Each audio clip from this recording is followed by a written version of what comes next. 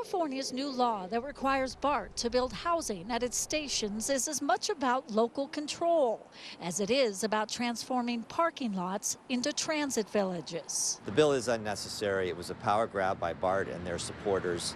The issue is not whether we want more housing in the area around BART, it's how you do it. You know, you can already start to see it. But BART Director Rebecca Saltzman says the district will proceed responsibly now that Assembly Bill 2923 is law and won't force a plan on any municipality. There's creative ways to address this, and we've always approached it in a partnership with cities, and we'll continue to do that. Dublin and Oakland already have housing at several stations. Pleasant Hill has long had a transit village and hundreds of units, with more under construction.